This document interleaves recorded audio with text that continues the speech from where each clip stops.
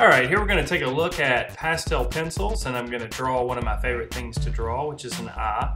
And I apologize for this being so quick, but the entire drawing ended up taking me over 30 minutes, and I want you to be able to get all the important stuff as quickly as possible.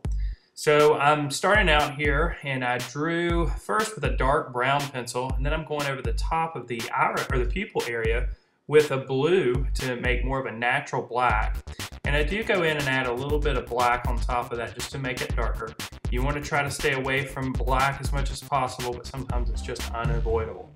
Now what I'm doing here is I'm working in the pupil, and I'm looking at the different colors that happen in the pupil. I have a photo reference that I'm looking at here.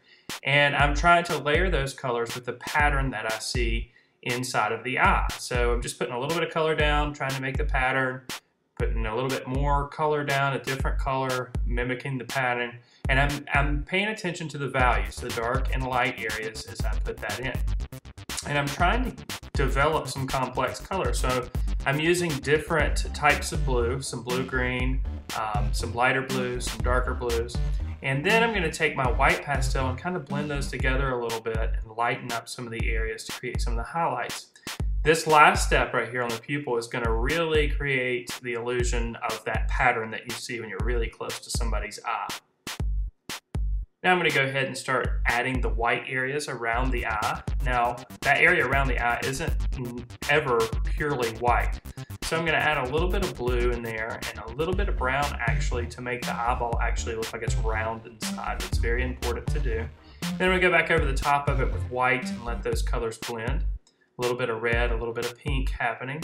And then the tear duct, of course, is going to be a little bit of pink in there as well.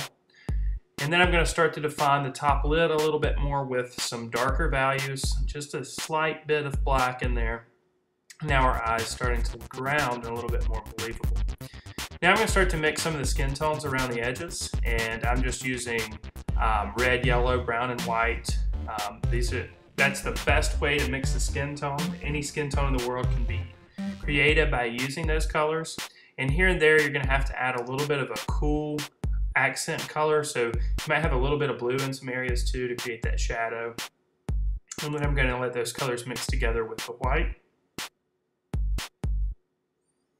As I work, I'm going to add some of the wrinkles and some of the creases with some dark brown, maybe just a slight bit of black as well. Here I am mixing some more of the skin tone around the edge. And you can use your finger to blend if you want, or a blending stomp. With pastel pencils, the blending actually is a little bit minimal.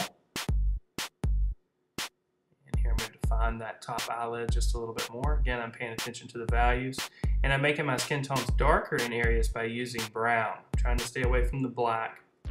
That'll make more of a natural shadow. Then I'll go back over and define more of the creases with some lighter values. Wrinkles are not always dark, sometimes they're lighter in value. And really, if you build up the colors, you're going to create some really complex colors that look nice. So really build up the pastels.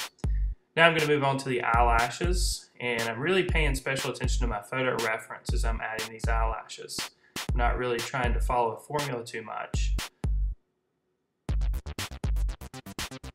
And usually eyelashes are usually a little bit longer than you think they should be, so it's okay to go a little bit longer with those.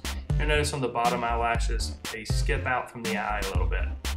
And there you have it, a quick demonstration. This has been another video tutorial brought to you by thevirtualinstructor.com.